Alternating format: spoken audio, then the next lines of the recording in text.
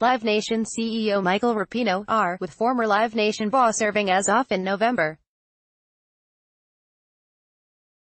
Getty Images, a Live Nation investor who accused the concert promoter of handing out $11 million in unwarranted bonuses, withdrew her lawsuit on Friday.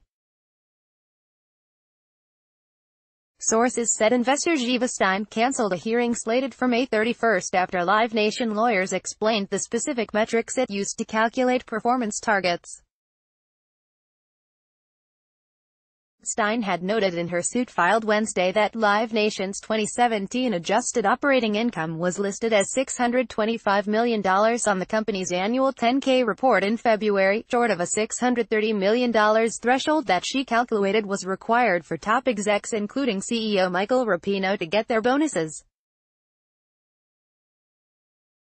But Live Nation lawyers said the $630 million figure failed to include adjustments made to the company's operating income that were outlined in its proxy statement last month, which were made on a pro forma, constant currency basis, adjusted for legal settlements.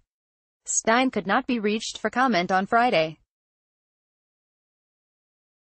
"We are pleased that the plaintiff withdrew her frivolous lawsuit," Live Nation said in a statement to the Post. The plaintiff and her attorneys wrongfully accused Live Nation of not meeting performance targets tied to executive compensation when in point of fact, Live Nation is fully transparent on our pay practices.